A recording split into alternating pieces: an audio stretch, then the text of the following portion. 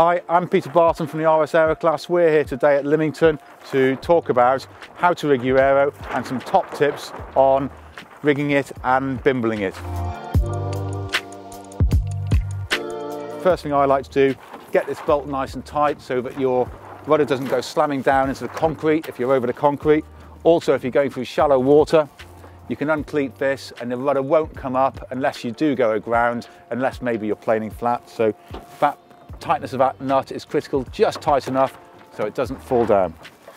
Moving forwards, I like my water bottle secured here like this. This is a Selden bottle, but this little attachment, which is the old plastic clips from the under deck control takeaways, just ties onto there, fits on top of most water bottles, and not only does it keep your water bottle nice and safe, but it also acts as a tent pole to hold the tow strap a little bit higher to make it easier to engage as you come out of those quick tacks and jibes. So it's a little bit lower now, and that just holds it up on the bungee. Moving forwards, very important, a little bit of tape around the fitting here. They don't normally fall off, but they will fall off once in a blue moon, and it will be just when you don't want it to on a windy day when you take a snatch on the tiller. So just 2 wraps of tape there is all you need for security of keeping your tiller extension onto the boat. Moving forwards down the boat, a lovely option from RS, and I recommend it to every racing sailor, is the compass. It's tied to the boat so you can't lose it once it's on because the kicking strap goes straight through it. So as long as you've got a knot in the end of the kicker, it's on there.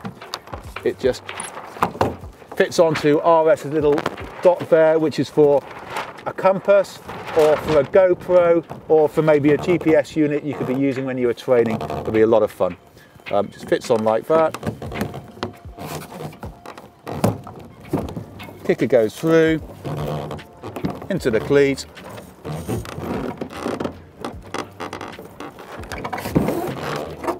Tie a knot. The JC strap is an accessory for the aero. It's very useful in less than about 8 knots of wind. You don't really need it in more than 8 knots of wind, but it attaches to the boom at the rear of the kicking strap tangs, and it pulls the boom out in light winds to overcome friction in the system, and it holds the boom out nicely on a run. I like to attach it at the very last minute before launching because it can pull the boom out while you're ashore, which is a little bit dodgy if there's any breeze. And also, when you launch your boat, it'll pull the boom off the centre line and make it less stable whilst you're trying to recover your trolley. So that is the last thing to attach just before, the second one is the last thing to attach just before you go sailing. Since August 2019, all RS Aeros came as new with overdeck control line tails. It means that behind the cleat, you can put these on top of the deck here, rather than under a gunnel continuous round the barrel like they used to be. The advantage there is it saves a little bit of twisting, and it means that you can see exactly how much you've got left, which is a little bit more manageable. I like to minimize mine, so I've got these little rings here. I don't use blocks because it's only a takeaway system, and as long as it goes away relatively easily, my motivation is to make it as light as possible and as simple as possible, in line with the RS Aero ethos and great for racing.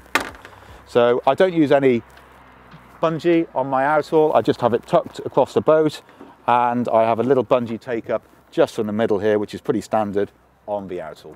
So one nice addition to the aero which I'd recommend is the stripped kicker. So you're allowed a minimum of 3 millimeters diameter for the kicking straps. So at the top end of the kicker, where it goes around all the blocks, you have 3 mil, and then that's stripped from a 4 or 5 mil line, and here you can see the attachment. So that point is just at the point where the 4 or 5 mil line is always in the cleat, because you don't want to be using the 3 mil in the cleat.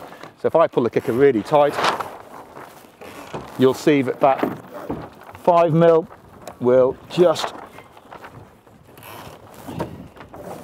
not quite reach the cleat, which means that I've got a lightweight rope and very little friction in the active part of the line in the system.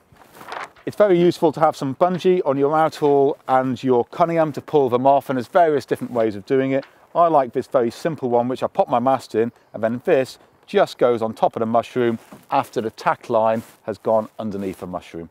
That means that when I let my Cunningham go or my outhaul go, this bungee does both jobs. It pulls them off a little bit as I release it through the cleat.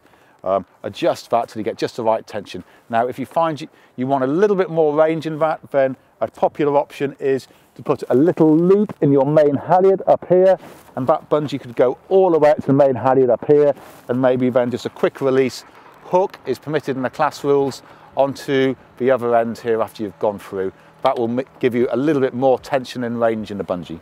So in the RS Aero, we've got a very high boom, which doesn't give us a big problem crossing the boat and banging our heads. The advantage of a high boom is that we can have a high clew tie down here, and that gives us the advantage that when you move the outhaul, the sail will move quite a lot without even having to overcome the friction on the boom here. Some sailors like to use a bungee to pull it off and put bungee along the boom to make sure it comes off that much easier. I don't find the need for it. As long as I've got this set right, most of your movements you need in the outhaul can happen without this even having to move here. The outhaul moves a lot easier when you're going upwind because there's a lot more pressure in the sail. So on light wind days, always try and release the outhaul just before you go round the windward mark. It'll also move a lot easier after the kicker's been released, because the kicker will add to all the friction here. It's a class rule, but the stagger board must be attached to the boat because we don't want to be losing dagger boards. There's enough friction in it that it won't fall out when you capsize, but just to be safe, it must be attached. Bungee is good. Some people use the tail of the kicker, then that way they know the kicker's always in the middle of the boat and they can grab it easily.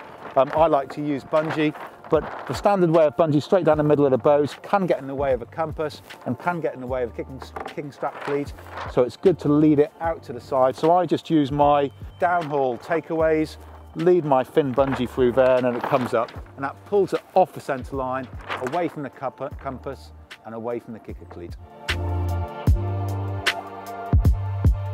Something very important to look after on your RS Aero is your tiller. You need it to get home. The tiller has gone through some evolutions over the last few years, and it's on about modification 4 now. It's really strong. There's no excuse for breaking it in normal sailing. It'll only break in abnormal sailing and maluse. 4 ways to avoid breaking your RS tiller are: don't hang on to the tiller extension when you fall overboard. Train yourself to hang on to the main sheet, but let go of the tiller extension if you miss the toe straps and fall overboard.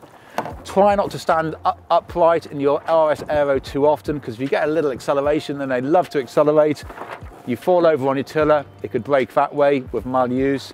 And the other way you can break your tiller is if you climb in the back of the boat after a capsize, you want to climb back in, don't use your tiller for climbing back in the boat. Tiller is absolutely fantastic and perfect for steering.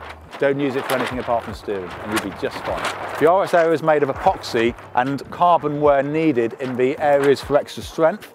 That makes it hugely light and hugely stiff, but you've got to be very careful if you're coming from a plastic boat to be careful of your RS Aero. So it's an absolute zero collision rule when you're out training, and if you're hanging on to boats on a slipway, make sure you hold them apart and just don't bang them into each other too much. So it's a great education for a young 13, 14, 15-year-old to look after your boat. And if you're coming from a plastic RS Terror or an RS Fever, you've got to learn to, but you just can't bounce your boats off each other like you might have been used to. So I hope that's been useful. Check out our next video of top tips of technique on the water on how to make your RS Aero sail run a course faster.